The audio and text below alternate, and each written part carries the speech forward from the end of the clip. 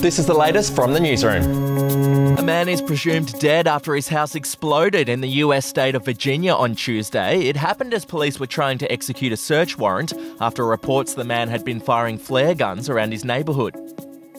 Brittany Higgins had a cheeky swipe at a Channel 7 reporter outside court on Tuesday after it was revealed the TV network had agreed to pay Bruce Lehrmann's rent for 12 months in return for exclusive access to him. You give evidence at another criminal trial?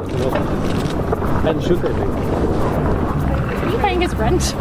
The Australian Space Agency has revealed that our first ever lunar rover will be named Roo-Ver. It'll be flown to the moon by NASA in a few years' time and will spend 14 days on the lunar surface collecting soil. And Britney Spears' dad Jamie has had his leg amputated after battling an infection. Sources say that despite the health issues, Britney has no interest in reconciling with her father.